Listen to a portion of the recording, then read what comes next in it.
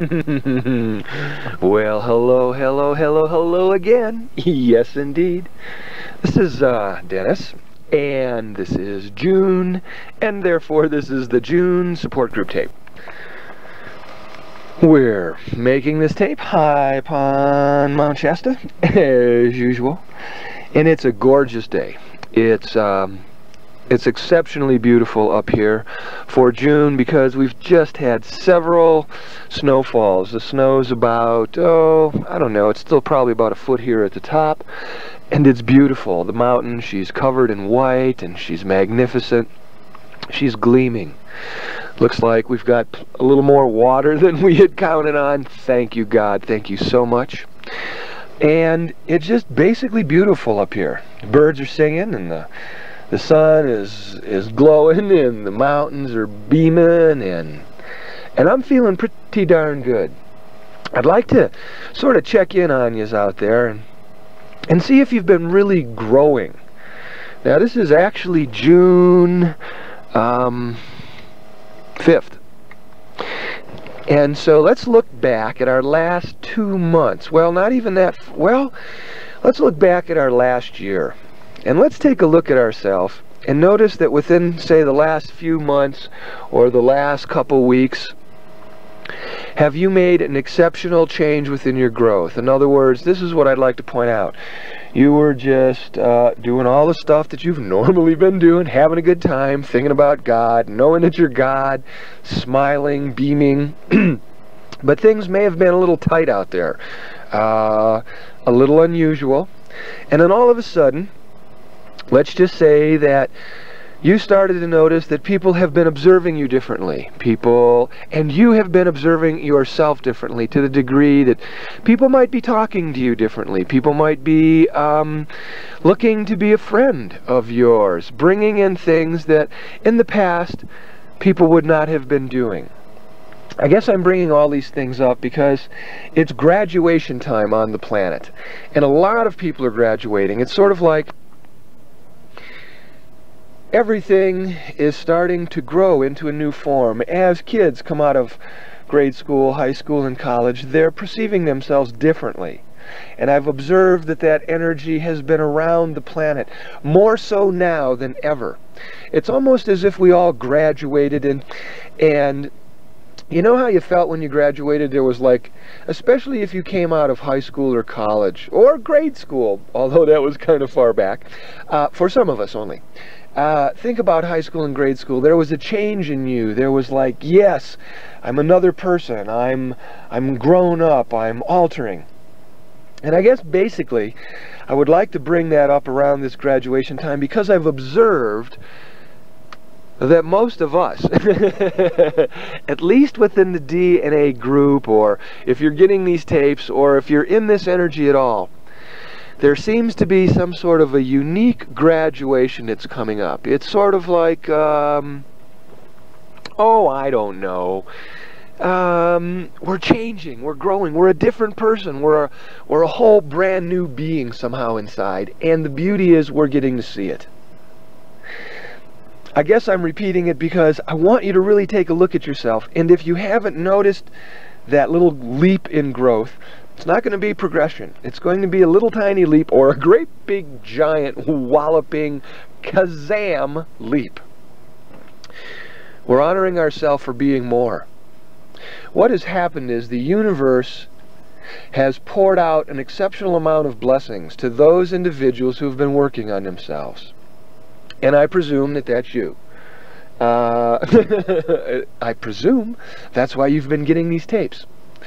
I've also observed that we have grown in a strength within inside of ourselves. There's a new person reflection.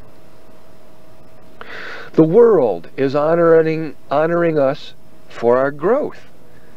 It's saying, hey, you know what? Take a look at yourself and see what you've been able to do. See that you've been able to grow. See these things. The universe has given us the quantum leap. And we've worked hard.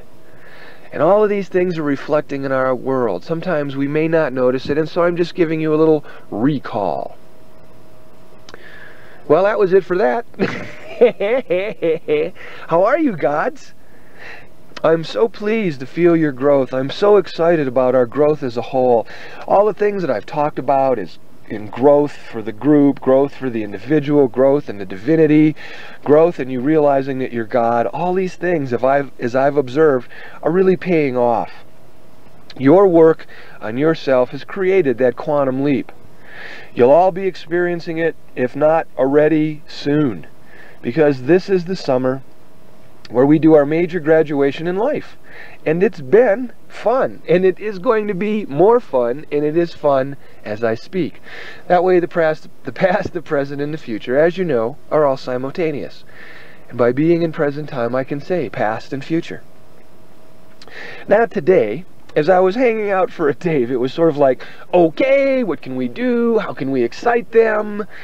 Let's give them a boffo smash all oobly doobly type tape, where you can just kind of sit back and go, hey, you know what? It's working. Yeah, I'm feeling good about myself. Yes, I am in the divinity. Yes, I am that God being. Yes, I am all of these things. I am growing. I am excited in my growth. I am a profound being. As we grow, as our profoundness begins to expand, let's get into a subject now that can really get our teeth down into it. I'd like to talk about masters and mastery and you. You see, we've been working relatively hard on ourselves. And we've also been encouraging ourselves in different ways. This is such a good title that I will probably do another tape on it that won't be in the series, because I have a lot of material around this particular scenario. And I'm going to talk about masters, but I'm also going to talk about a lot of other things. And so when you see another tape that comes out and the title will be Masters, Mastery, and You, it won't be what the same material is on this tape. I like the title so much, I just thought I'd throw it out to you and check and see, but I'm actually going to do a little more on this tape. Well, I can't say that because the other tape is, oh well, never mind. When you see another tape that comes out with the title You, Mastery, and Masters, it won't be like this one.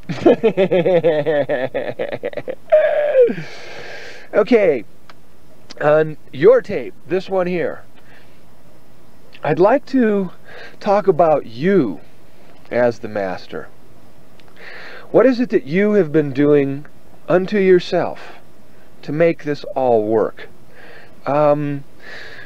What is it that we as a personality have been bringing into our master program?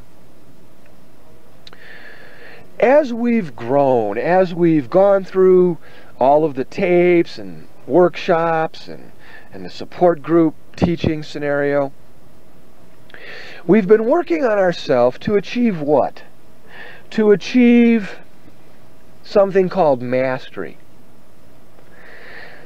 In the workshops, I call you guys masters all the time. And I say that because I'm encouraging inside of you these things that will encourage the personality to stretch forward in its acknowledgement of its divinity. See, what I teach is that you're God. And the way I put that out is simply, I say, hey, look at here. You're God. You're part of the whole. If you're even breathing, you're part of the whole, because you are taking into yourself space and you are blowing out space, which means you're taking in more God and putting more God out. And if you indeed are taking the space in as air, you are indeed taking in Godness, which means you are part of the whole, because part of your body that you are taking in is space. It's air. It's the breath. It's the prana. Okay? Now, inside of us, we have this thing called a personality. And when we first hear that we're God and that we're part of the whole, because we have so many linear concepts of God, we weren't really sure what that all meant. By listening to the Dennis's space story, you will get an understanding that what we're talking about indeed is being part of the whole. And by perceiving the avenue that we can take air into ourselves and breathe it out, we are taking space into ourselves and bypassing it, or passing it out, or we are taking God into ourselves and passing it out. And so now, with a simple little understanding, yeah, we're part of the whole. So therefore, we're God-like. Well, for our personality, sometimes this may be a little bit big of a bite to take. See, this is sort of a bite that says, hey, guess what? You're saying you're really God, and all of a sudden the personality, based on the intellect's facts, goes, well, I don't know if I can deal with this. Yeah, it makes sense. Yeah, it makes perfect linear sense. But my personality has been beaten up, and I have gone through blame so much, and I have so much self-criticism and self-doubt, and all of these other things that I've learned about myself as I've grown on this planet, that when I hear you tell me that I'm part of the whole and therefore I'm God and I do God-like things, my brain, which collects evidence that says, come on, look at the times you screwed these people over, look at the times you screwed that over, look at the times you took advantage in this situation, look at the times you took advantage in that environment, and all of a sudden you're looking at the concept of, well, you know, if I'm God, I'm sure not acting like one. Okay, now you hear that you're part of the whole, and it's time to act like you're God.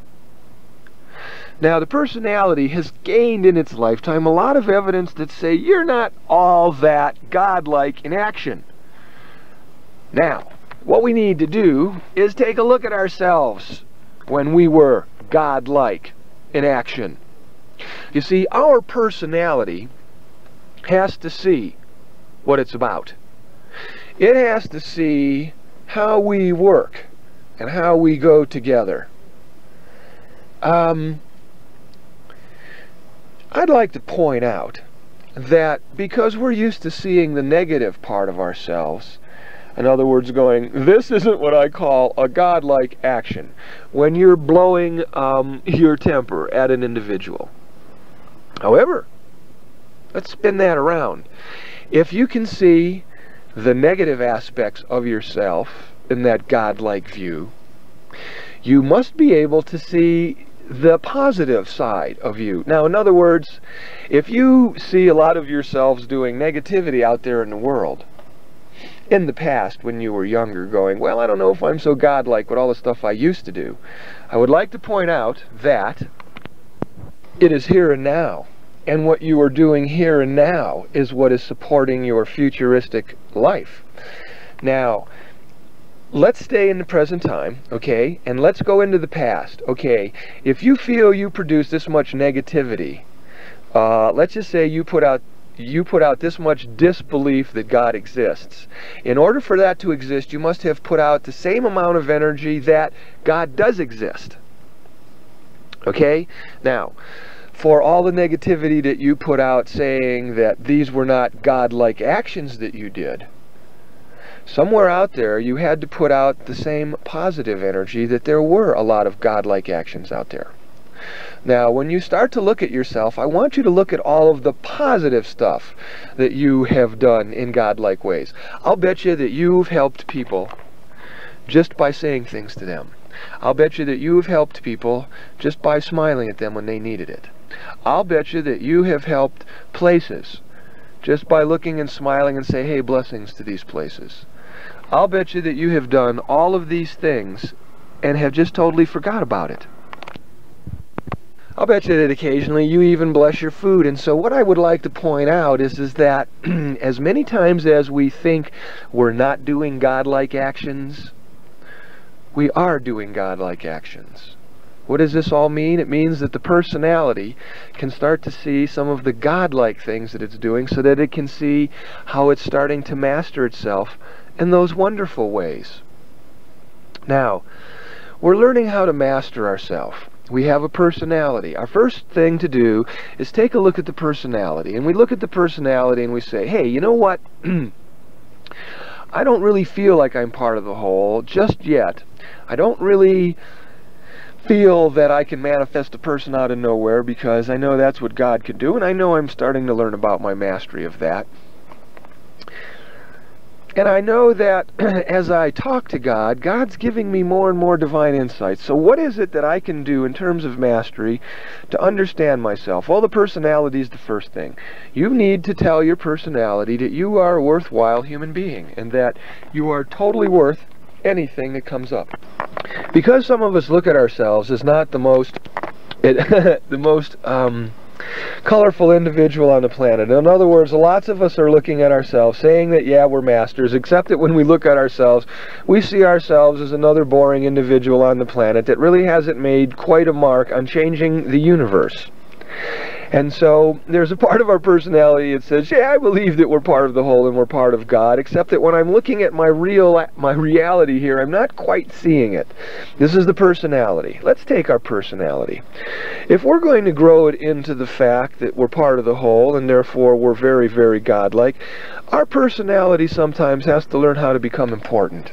It has to learn how to feel good about itself.